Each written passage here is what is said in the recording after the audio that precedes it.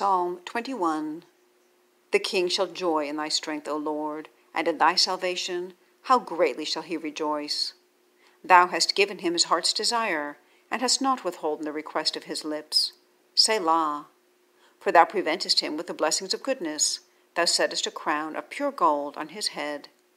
He asked life of thee, and thou gavest it him, even length of days, for ever and ever. His glory is great in thy salvation, honor and majesty hast thou laid upon him. For thou hast made him most blessed for ever, thou hast made him exceeding glad with thy countenance. For the king trusteth in the Lord, and through the mercy of the Most High he shall not be moved. Thine hands shall find out all thine enemies, thy right hand shall find out those that hate thee. Thou shalt make them as a fiery oven in the time of thine anger.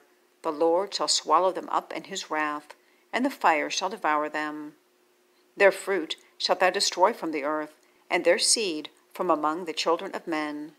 For they intended evil against thee, they imagined a mischievous device, which they are not able to perform. Therefore shalt thou make them turn their back, when thou shalt make ready thine arrows upon thy strings against the face of them. Be thou exalted, Lord, in thine own strength. So will we sing and praise thy power.